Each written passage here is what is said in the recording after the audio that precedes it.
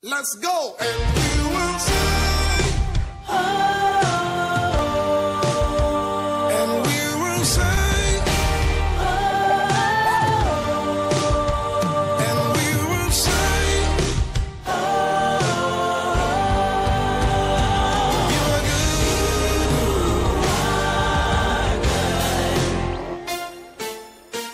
good. Say you are good.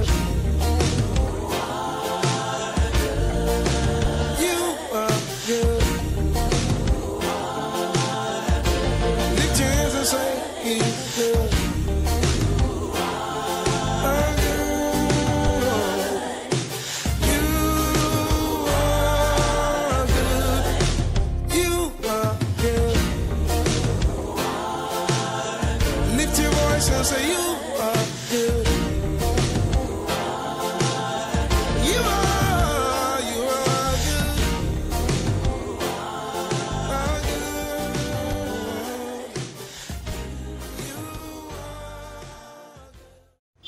Hello, this is your LIFE-BUOY today. Just about 3 or 4 days ago, a story became known to me of a young lady who used to study in a university in Nigeria, but when the issues of constant ASU strike, staying more at home than being in school started occurring, then the family thought that she should go abroad for schooling. And then another challenge arose. Even getting to pay the school fees using the official exchange rate became a Herculean task. The Nigerian economy gone comatose. By the time the parents managed to pay the school fees, to get the sustenance allowance to the young lady almost impossible. And then she cried for help. She screamed out, "What is it that is happening in this world? It's impossible, so to say, for me to get my education running smoothly in Nigeria, and here I am outside Nigeria. It's another challenge." Well, there will usually be cries for help. I can only pray that the Lord will hearken to our cries when we cry for help. So that's why today, being today is Tuesday, being Tuesday, the 5th day of April 2022, on your LIFE-BUOY today, the topic and the issue and the prayer issue has to do with a cry for help.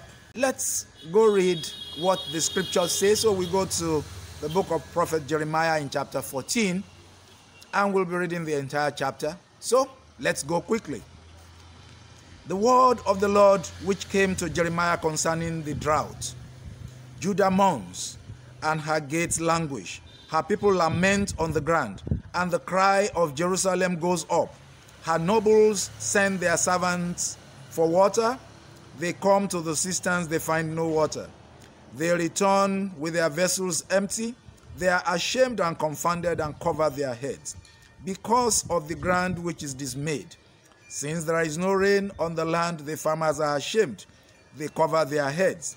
Even the hind in the field forsakes her newborn calf because there is no grass. The wild asses stand on the bare heights. They pant for air like jackals. Their eyes fail because there is no herbage.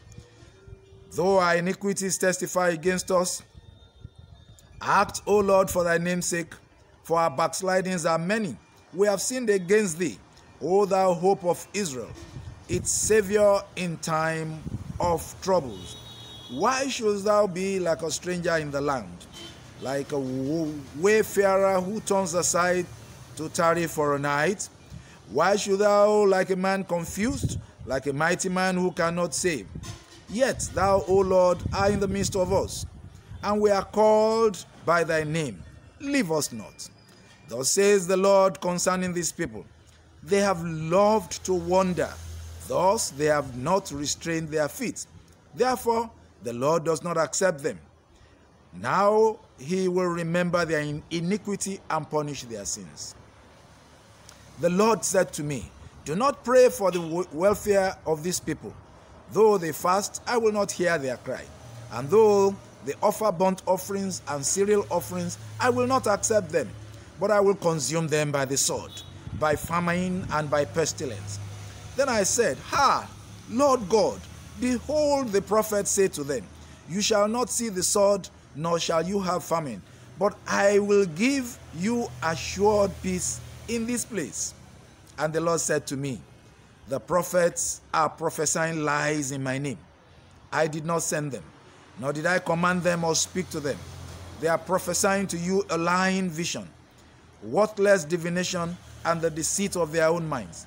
Therefore, thus says the Lord concerning the prophets who prophesy in my name, although I did not send them, and who say sword and famine shall not come on this land. By the sword and famine those prophets shall be consumed, and the people to whom they prophesy shall be cast out in the streets of Jerusalem, victims of famine and sword, with none to bury them, their wives, their sons, and their daughters, for I will pour out their wickedness upon them. You shall say to them this word, let my eyes run down with tears night and day, and let them not cease. For the virgin daughter of my people is smitten with a great wound, with a very grievous blow. If I go out into the field, behold those slain by the sword. And if I enter the city, behold the diseases of famine. For both prophet and priest ply their trade through the land and have no knowledge. Hast thou utterly rejected Judah? Does thy soul loathe Zion? Why hast thou smitten us so that there is no healing for us? We looked for peace, but no good came. For a time of healing, but behold terror. We acknowledge our wickedness, O Lord, and the iniquity of our fathers. For we have sinned against thee. Do not spurn us for thy name's sake. Do not dishonor thy glorious throne. Remember and do not break thy covenant with us. Are there any amongst the false gods of the nations that can bring rain? Or can the heavens give showers? Art thou not he, O Lord our God? We set our hope on thee, for thou doest all these things. This is the word of the Lord. Thanks be to God. Reading through what I just read through, it just tells me the same situation that happened in the land of Judah and in Israel when Jeremiah was there and was prophesying to the people, perhaps the only lone real prophet of God. That's about 2,700, 2,800 years ago. It's the same thing that is happening in Nigeria almost 3,000 years after. It's the same thing that is happening in virtually every part of the world almost 3,000 years after. And like it happened in the days of Jeremiah, when there were very few real prophets of God and so many that were prophesying lies, and God, sitting on his throne, said it then and he's still saying it now, that if you listen to those false prophecies, then everybody will be doomed. Priest, prophet, pastor, and everybody in the land. We pray that that will not happen to us in Jesus' name. And as Jeremiah also cried for help at that time, then this is the time for the people of God to also cry for help concerning this nation called Nigeria and concerning other parts of the world where there is war, where there is famine, where there is banditry, where there is unnecessary killing, where there is the stealing of the common patrimony without any remorse. Of course, there are a few prophets that are speaking and that are speaking the word of God. I still heard what one of the great men of God in this country said a few days ago about the stealing of the oil resources of this nation, telling you that there are still men of God that are still crying to the Lord for help for this country. But as they are crying to the Lord for help for this country, just like in the days of Jeremiah, they are also warning the leaders of this country the way Jeremiah warned the king of Judah, and perhaps other prophets who are also in Israel, also warning the king of Israel at that point in time. This is a time to cry for help for this country. And therefore, everyone that is called by the name of the Lord must depart from iniquity and must cry for help to the Lord so that our country will be saved. Well, That's a corporate thing that all of us must do. And you must also pray for your own family unit as well. The story that I just told you of that young lady that is far away from her fatherland now, sent out of this country of necessity because she wanted her education to be smooth. And now it is in fact difficult for her to be able to sustain her living. The debit cards and all kinds of credit cards that come from Nigeria now have a maximum limit of $20 to spend in a whole month for such people, and it is difficult to send money from home. We are crying for help. We need to cry for help. Join us in crying for help. Depart from iniquity yourself also, so that the Lord can hear your cry. So I'm therefore sending an invitation out to you, if you are not yet a Christian, so that you can also give your life to Christ, so that you can also be amongst those that are righteous, that will cry to God with effectual fervent prayers. Because we have been told in the epistle written by James that we should confess our faults one to another and pray for one another, that the effectual fervent prayer of the righteous ones avail much. So why don't you join the righteous ones today, so that there can be many more people crying for help on behalf of this country, Nigeria? Do you want to give your life to Christ? Then say this prayer after me quickly. Say, Lord Jesus, I come to you today. It is time to cry for help. I also want to be eligible to cry for help for this nation and for myself. Therefore, I say, Father, forgive me in the mighty name of Jesus. Forgive me of my sinful past. Rewrite my story from today. Let me from today also join the fold, the sheep that you shepherd. Let me be accounted for as one of the Christians that can cry for help for this nation, and you will hear our prayers. Thank you, Father, Lord. I pray in Jesus' name. If you said that prayer, welcome into the kingdom of God.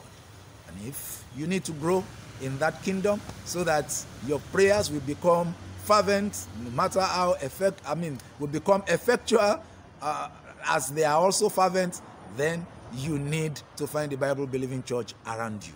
And like I always say, once you get to a Bible-believing church, the Spirit will lead you. And like I also usually say, if you happen to find an Anglican church around you, check out the place. I am almost sure it should be a Bible-believing church. And then you can also grow amongst those that can cry for help, and the Lord will answer your prayers. But most importantly, if you happen to be in Oshobo, Osun State, Nigeria, come to the Anglican Church Oroki Estate Extension, where yours sincerely is pastor, and together we can grow in the Lord, cry for help when it is necessary, and I trust that the Lord will help us in the mighty name of Jesus. As you go out today now, let's say this prayer together. Say, Dear Lord, please have mercy upon us. Have mercy upon us as individuals, as members of this community, and members of the nation. Have mercy on the nation at large, we pray in Jesus' name. God bless you as you go out today. Amen.